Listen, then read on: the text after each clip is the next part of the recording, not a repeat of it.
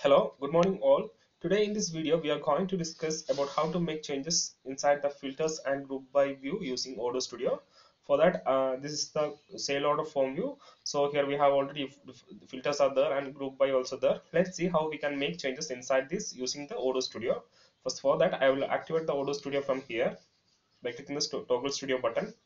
So once the studio mode is get activated, I'll click on this view.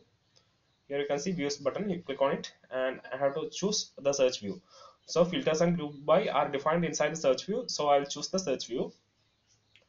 Okay, the search view is getting loaded. So here I can make necessary changes in the filter section as well as in the group by section. So first let's see how to add new group by option. So I will add just status to the group by option. So I will just drag it and put it here. Okay, status is done. So I'll just close the studio mode and see the changes. So okay, and now you can see I will remove my quotations from here, and in the group by section the status get added. So if I get on the status, you can see the records get grouped based on the status of the records.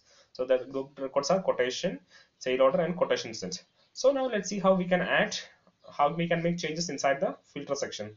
So I will do the same step. I will click on views button, click on search view. Okay, now let's see, we have to add new filter here. For that, what you have to do is that you can see a filter option here. Just drag it to here. Okay, I will put it here. Now I can add a label here. Necessary. Suppose I'm just for a test, I have added a customer inside the database, that is customer with the name Albin. So now let's create a filter for search getting the records of customer Albin. I'll give the label as this is a just dummy label or dummy record. You can do accordingly. Here in the matching domain, I will choose the domain has to be done based on the customer name. So I will choose the customer, and from inside the customer, I will choose its name, customer name.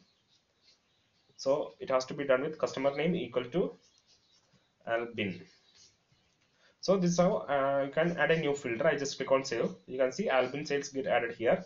Now I will close it and let us check whether it's working fine or not. You can see there is a customer with name Albin is here. So I click on the new filter, that is Albin sales. Okay, you can see it's getting filter, that is we have given the domain as customer with the name Albin. So this is how you can add new filters and group by using the Odoo Studio. Now let's see how we can remove the existing let's see how we can remove the added new and newly added filters. So I will go to the search view itself, and if I want to remove the Albin sales, I'll just click on it. You can see remove from view option. I'll click on it. Then this added filter will get removed. If I want to remove this status also, you can just click on it and just click on remove from view option. So this is how you can add and remove filters and group by in Odoo Studio. So this is all about this video. If you have any queries, you can comment it out. We will reply you as soon as possible. Thank you.